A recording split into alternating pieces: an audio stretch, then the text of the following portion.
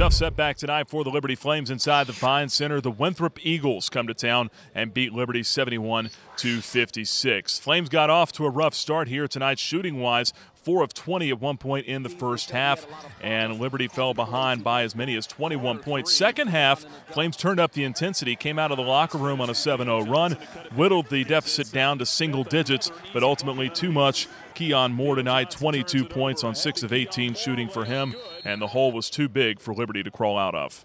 We had really good shots, and they didn't go in. I think the result was as bad, for sure. But we had, I think, 6 point-blank shots at the rim. We had 4 wide-open looks. None of them went in. And we don't have that kind of margin for error. We've got to be able to make those shots. It's tough. You just got to stick together. You can't try to get it all back at one time. You just got to have good possession after good possession.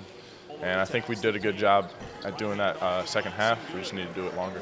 Well, I think Coach said we started 4 for 20 shooting in the first half. We just couldn't make a shot. We just turned the ball over. Couldn't really get in sync offensively, but I think we started to figure it out in the second half and inch back at the game. Drew was the best player on the floor because of his energy, toughness, and fight. He was flying around. You know, his shots weren't rolling in either, but he was getting work done on the glass and running the floor and got a dunk or two, and he gave us a lift and kind of gave us a chance because of that. On the glass, that was kind of where I was trying to help our team the most, was on the boards, because we have other scorers. They don't need me to do that as much. I can get some of the rim, some of the dunks, but I feel like that's the way I can help our team the most. We love this. We love basketball. Win or lose, this is what we love to do. That's why we're here, you know. Sometimes it's hard and you get down on yourself, but at the end of the day, we're here to glorify God. We're here to play as hard as we can. We just win. We're going to keep inching at that every single day. Few bright spots to take away for the Liberty Flames. Drew Smith maybe played his most complete game of the season tonight. A double-double for him, 11 points and 10 rebounds. There were 3 scorers in double figures tonight for Liberty.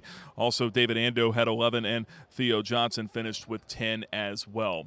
Flames now 0-7 in Big South play. They will look for their first conference win when they hit the road to Radford coming up this Saturday.